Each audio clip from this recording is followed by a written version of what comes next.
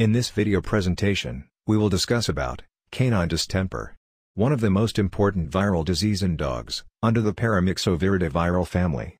Other important viral diseases infecting dogs apart from canine distemper are rabies and canine parvovirus. In this lecture, we will discuss in detail on canine distemper infection. Classification: Paramyxoviridae family, classified under the Baltimore Group 5, with the order Mononegaviral. Some of the veterinary important viral diseases under this family are canine distemper, rinderpest, and PPR under the genus Morbillivirus, and Newcastle disease under the genus Avulovirus. Other diseases under this family are measles, mumps, Hendra Nipah virus, human parainfluenza, bovine respiratory syncytial virus, and turkey rhinotracheosis virus. In this lecture, we will discuss in detail on canine distemper infection. Canine distemper.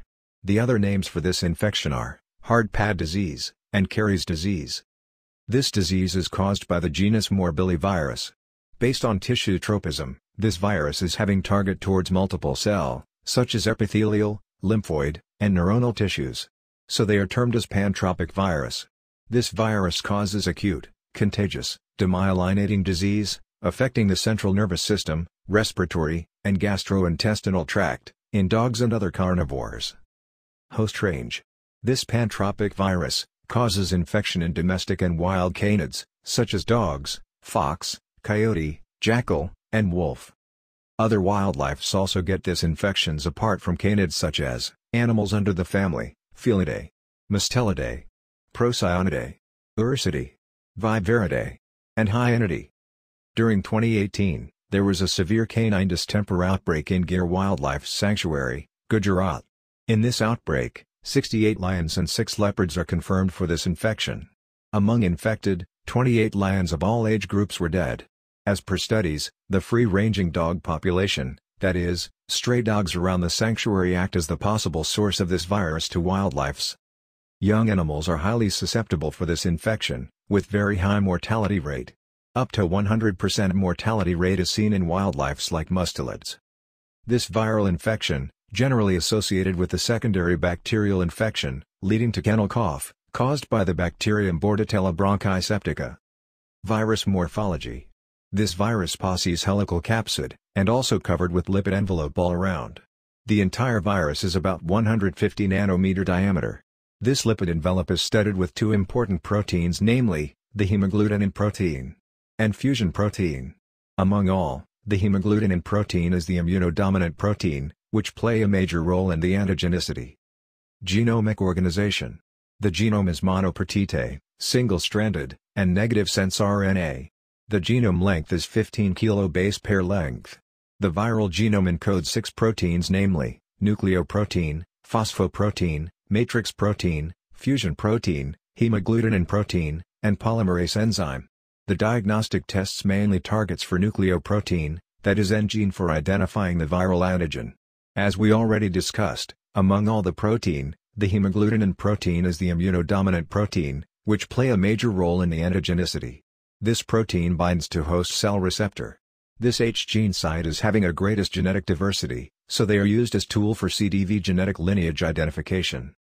Antigenic property among the viruses under the family Paramyxoviridae. The paramyxovirus, like Newcastle disease virus, possess all the 3 proteins: fusion protein, hemagglutinin, and the neuraminidase. The genus Morbillivirus possess 2 proteins: fusion protein and hemagglutinin. But the pneumovirus possesses only fusion protein. So, the canine distemper virus, which is under the genus Morbillivirus, possess 2 proteins, such as fusion and the hemagglutinin protein. The 3 viruses under the genus Morbillivirus, canine distemper virus, rinderpest virus, and measles virus, has a common antigenic property. That is, all the 3 virus possess hemagglutinin antigen. Next, similarly all 3 virus possess fusion antigens, which shares cross-protectivity. And last, none of 3 virus possess neuraminidase protein. So, these 3 viruses sharing a common antigenic property is termed as viral triad, or medipest. Genotypes. There are 7 canine distemper virus genetic lineages, at various geographic locations worldwide, based on their variations in the H gene. The 7 lineages are namely, America 1 lineage, America 2, Asia 1, Asia 2, Arctic-like, Europe, and Europe wildlife lineage. This is previous documentation. At present, there are 17 canine distemper virus genetic lineages, at various geographic locations worldwide. These are the canine distemper vaccine strains: Onderstepoort strain and Rockborn strain. Onderstepoort strain is the strain used in the CDV vaccines in India and worldwide. This strain is related to America 1 genetic lineage. Currently, the Rockborn strain is not in use. Distemper virus cannot survive more than a few hours in the environment at room temperature. They are easily inactivated by heat, drying, and most common disinfectants. Here, routine disinfection procedure is adequate to kill this virus. But, parvovirus cannot be decontaminated from environment using common disinfectants. Most effective disinfectant against parvovirus is bleach, that is sodium hypochlorite. Virus replication. The canine distemper virus enters the host by fusing the viral envelope with the host cell membrane. During fusion, the viral proteins like hemagglutinin and fusion proteins may get integrated to the host membrane. Following entry, the virus replicates in the cytoplasm. Here, the genome is negative sense RNA. So, they cannot translate, or be infectious on its own. So first they must transcribe, to the positive sense RNA, by using virus-encoded transcriptase enzyme, that is, RNA-dependent RNA polymerase. Then, this transcribed positive sense RNA, which are similar to mRNA, can be translated into viral proteins. On the other side, the negative sense viral RNA are transcribed for complementary strand, for the transcription of negative sense viral RNA. Later, this transcribed negative sense viral RNA, and the translated for viral proteins, self-assembles to form virion. Transmission. The respiratory secretions, and the body excretions from the infected dogs, act as the principal source of this virus. This virus is having the portal of entry, through inhalation, that is through airborne route of virus entry. The incubation is on an average of 7 to 14 days from the entry of virus. These viruses are generally engulfed by the macrophages. But, the virus is not killed by this macrophage. Instead, the virus uses macrophage as transportation inside the host. Pathogenesis. Following entry of virus through the respiratory tract, the virus does its initial replication at the regional lymph nodes, followed by viremia. And their next replication is at the spleen, stomach, intestines, mesenteric lymph node, and liver. Following secondary replication, the virus get distributed through the secondary viremia to the epithelium cells, central nervous system, with subsequent viral shedding through all the body excretions. In this infection, 2 stages of clinical manifestations are noticed. Stage 1. Mucosal phase, where gastrointestinal signs are observed. Symptoms like fever, runny nose due to rhinitis, purulent eye discharge, lethargy, anorexia, coughing due to pneumonia, vomiting and diarrhea due to gastroenteritis are observed in this stage. Next. Stage 2.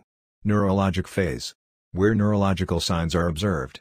Symptoms like tremor of head, circling, partial or full paralysis, seizures, constant crying, repetitive eye movement, muscle twitching, convulsion with increased salivation and chewing motions are observed in this stage. Mostly this phase end up with death of the animal. Some of the symptoms like paralysis and increased salivation are also observed in rabies infection, and can be difficult to distinguish. Symptoms on the eye will also noticed, due to keratoconjunctivitis and optic neuritis, that may lead to blindness. The picture at the right, showing the hyperreflective lesions on retina, that is called as gold medallion lesion. The picture depicting the runny nose in puppy, due to rhinitis. The picture showing the purulent eye discharge. The picture showing the thickening of foot pad, due to hyperkeratosis. So, this infection also have nickname, called hard pad disease. The recovered dogs from canine distemper infection will have teeth abnormalities like enamel hypoplasia. Old dog encephalitis. This is a chronic form of encephalitis, caused by canine distemper virus, in mature dogs. Here the clinical signs are milder than in young animal. Some of the symptoms like difficulty in walking, rare convulsions and circling are noticed. Diagnosis can be done in field level or in the laboratories. Field diagnosis. Based on the vaccination history against infection and clinical symptoms, such as gastrointestinal and neurological signs in young animals. As we discussed earlier, some of the clinical symptoms like paralysis and increased salivation are also observed in rabies infection, and can be difficult to distinguish. Next. Laboratory diagnosis. For lab diagnosis, nasal swab, ocular swab, that is conjunctival secretions, blood, corneal impression smears, cerebral spinal fluids are collected from live animal. In dead animal, spleen, lymph node, kidney, lung, and brain tissues are collected. This virus can be cultivated or isolated in lab by two ways. Number 1. Animal inoculation. Here, animals like ferrets, dogs, newborn mice can be used for virus inoculation. The experimental canine distemper virus infection of ferrets is used as a model to study the morbillivirus pathogenesis. The second method of cultivation of this virus is cell culture system. Here, dog kidney cells, varroa cells, and ferret cells can be used. In these cells, cytopathic effect CPE like acidophilic, intracytoplasmic, and intranuclear inclusion bodies are characteristic. Next. Once the canine distemper virus is infected over the cells, the virus enters the host by fusing the viral envelope with the cell membrane. During fusion, the viral proteins like hemagglutinin and fusion proteins may get integrated to the cell membrane. So, this integrated fusion protein over the infected cell will make the infected cell to fuse with the nearby neighboring cells around, which is required for cell-to-cell spreading of virus. So after fusion with the neighboring cells, this appears like an irregular-shaped, multinucleated giant cell. This type of cytopathogenic characteristic is termed as syncytium. Here, the picture showing the syncytia. An irregular-shaped, multinucleated giant cell. This is a cytopathogenic characteristic of a morbillivirus over the cells. Inclusion bodies are generally visible in WBCs, conjunctival membrane and epithelial cells. Here, the picture at right, showing the intracytoplasmic inclusion bodies, which is red-stained, that is eosinophilic, oval structure. These are some of the laboratory tests can be done for diagnosis of this virus. For antigen detection, direct fluorescent antibody test, reverse transcriptase PCR by targeting the N gene, and DNA sequencing can be done. Direct fluorescent antibody test. Immunofluorescent assay. Most commonly used test for canine distemper diagnosis. This test is considered as one of the gold standard tests in canine distemper diagnosis, recommended by WHO and OIE. In this test, fluorescein, isothiocyanate conjugated, that is FITC conjugated anti-canine distemper antibody is used. This labeled detecting antibody is used to detect the canine distemper viral antigen in the test sample, or in the corneal impression smear under ultraviolet microscopy. For confirmation, that is for viral RNA detection, reverse transcriptase PCR is done. Since it is RNA virus, first the RNA has to be reverse transcribed to complementary DNA, using the reverse transcriptase enzyme. Later, this complementary DNA will be used to conduct the PCR. For antibody detection, D-viral is done to detect the presence of antibody in the cerebral spinal fluid. Generally, the vaccine-induced antibody do not cross the blood-brain barrier into cerebral spinal fluid. So, presence of antibody in the cerebral spinal fluid offers an indirect way to evident the canine distemper infection. This test helps to differentiate the antibody induced by infected and vaccinated animal. Prevention and control. By vaccination. For preventing this infection, a multi-antigen vaccine is used as vaccination in dogs. In this multi-antigen vaccine, the attenuated canine distemper virus, canine parvovirus, canine adenovirus 1 and 2, and canine parainfluenza virus are used, and prepared in a freeze-dried form. Generally this attenuated vaccine is injected along with the killed vaccine, comprising of leptospirobacterial species. Understeeport strain is the strain used in the canine distemper vaccines in India and worldwide. This multi-antigen vaccination is done as per VSAVA guideline. That is a global guideline given by the World Small Animal Veterinary Association. As per the vaccination schedule given, the primary vaccination in the dogs is done at 6 to 8 weeks of age, intramuscularly or subcutaneously. Followed by 2 booster are recommended with 2 to 4 weeks apart. In order to maintain the protective immunity against these infections, revaccination is done, every year, that is annually. No specific, antiviral drugs, are available for this infection. Only intensive supportive therapy, and symptomatic treatment is done. Using intravenous fluids, anticonvulsant medications, antiemetics, antidiarrheal, corticosteroids, and antibiotics to prevent secondary bacterial infections are used. With this we are coming to the end of canine distemper. Hope the lecture is informative and useful. Thank you.